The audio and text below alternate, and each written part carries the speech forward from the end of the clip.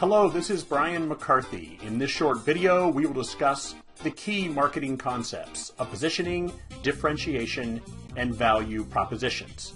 We will begin, as always, with a reminder of the importance of keeping in mind a broad perspective on marketing.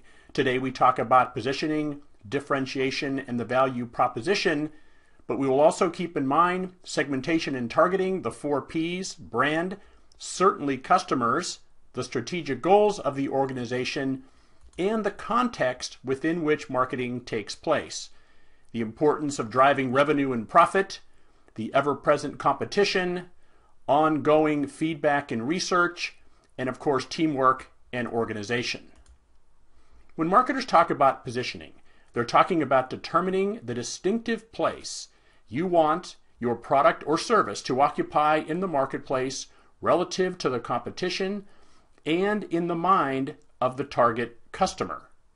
For example, when you see this logo, what comes to mind? Most likely it's safety, which for decades was the key positioning of the Volvo brand. How about this one? Probably something about performance. And this one, maybe a little harder, the Toyota Prius, but probably you came up with some words around green or efficient or earth-friendly, something like that. Marketers use a tool called a positioning or perceptual map to show in 2 dimensions the desired place they'd like their product or service to occupy in the marketplace relative to the competition and in the minds of the target customer. We have 2 axes, vertical and horizontal, and it's the job of the marketer to figure out the most important attributes or labels for each axis. Let's look at an example. For the automobile market that we've been talking about, I have labeled the vertical axis eco-friendly at the top and traditional at the bottom. The horizontal axis on the left, safety, on the right, performance. We can now place the brands on this positioning to show the space they occupy in the market and in the mind, hopefully, of the target customer. In the lower left, we have Volvo. In the lower right, BMW. But where should Prius go? I struggled a bit with this. I ended up putting it in the middle of the horizontal axis and then, of course, toward the eco-friendly label. But a positioning map is a very useful tool for positioning discussions. What about differentiation? Differentiation is a closely related topic to positioning. It's designing your product offering so that it has one or more unique qualities that are, number 1, valued by your customers, and number 2, consistent with your chosen positioning. Marketers, companies, organizations have many tools to differentiate their product. Certainly one is the features that you build into your product or service. Think about vitamin water. It starts out as water, we suppose. Color, flavor, and vitamins are added. Think about Starbucks. They differentiate in a number of important ways. One of them is personnel. They devote a lot of energy and time and money to training their personnel so that when you go into a Starbucks, you receive excellent service no matter where you are in the world. Our third example is channel of distribution. Are you surprised to see this one on the list? Think about chainsaws, in particular the Stihl brand of chainsaws. You can only buy them through authorized Stihl dealers who are specially trained to offer excellent service and support. They'll help you pick the right chainsaw and they'll help you figure out how to use it and provide any after-sale service that you might need. Finally, of course, you can differentiate through image. Think about Coca-Cola, a pretty obvious example, but it's remarkable what they've accomplished with their image. An image that promises us happiness, a more vibrant life, if we buy and drink their cola. But how much differentiation, how much uniqueness do we need in our product or service?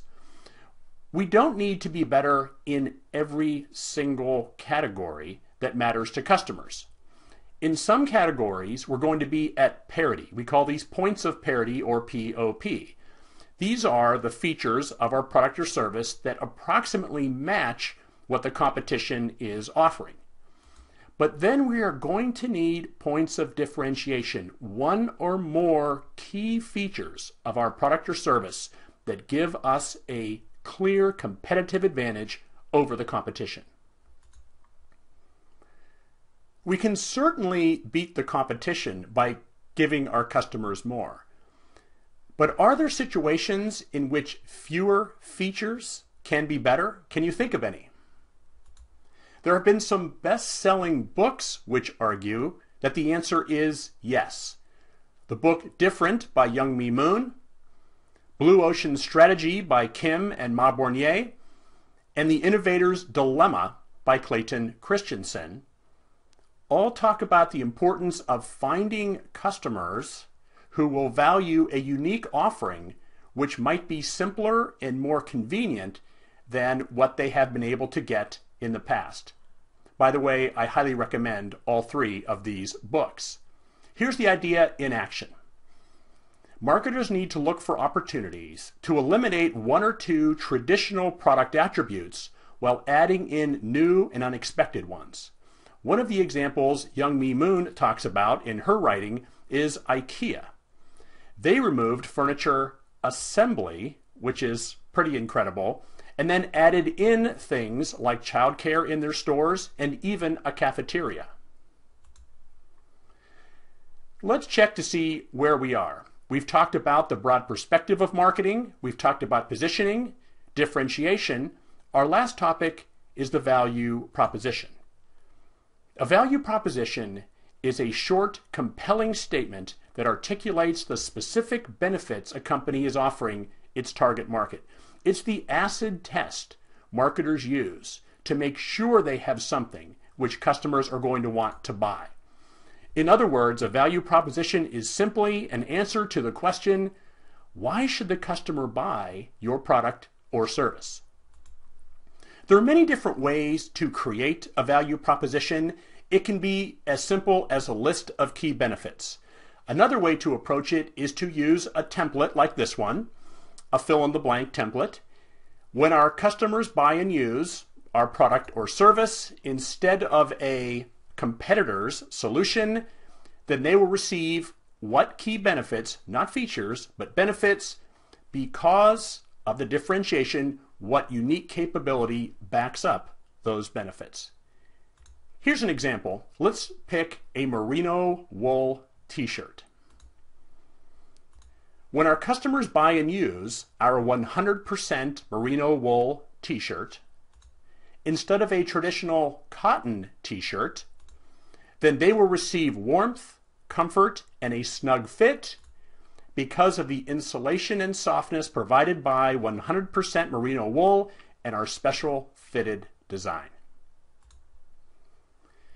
I have a question for you. What is the value proposition for a key product or service offered by your organization? If you're a full-time student, you can think about the value proposition for one of the programs your university offers. Let's put it all together. Positioning, determining the distinctive place you want your product to occupy. Differentiation, designing your product offering so that it has one or more unique qualities valued by the customer. And the value proposition, an answer to the question, why should the customer buy your product? In this video, we covered a broad perspective on marketing. We talked about positioning, differentiation, and the value proposition. Thank you for watching, and I'll see you online.